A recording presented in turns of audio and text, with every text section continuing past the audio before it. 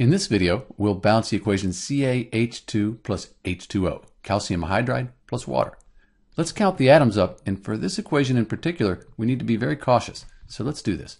Calcium 1, hydrogen 2, and don't forget these two here. So we have a total of 4 hydrogens. Oxygen's just 1. On the product side, we have 1 calcium, and then this 2 applies to everything in the parentheses. So for the hydrogens, it's 2 times the 1, 2 hydrogens.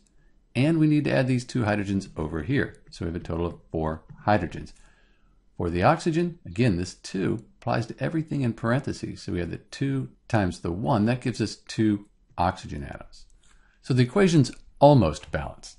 To balance it, let's fix the oxygens by putting a 2 in front of the H2O. So we'll need to update our hydrogens.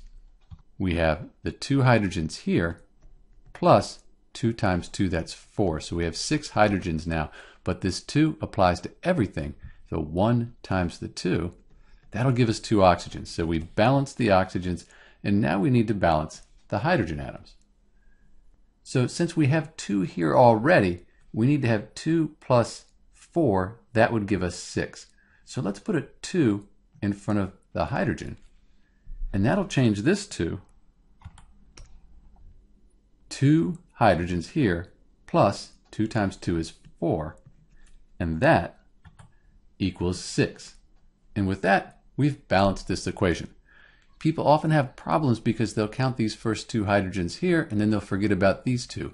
Or over here, they'll count these 2 hydrogens here and forget these. So make sure you count them all up. And that's it. This is the balance equation for CaH2 plus H2O. This is Dr. B, and thanks for watching.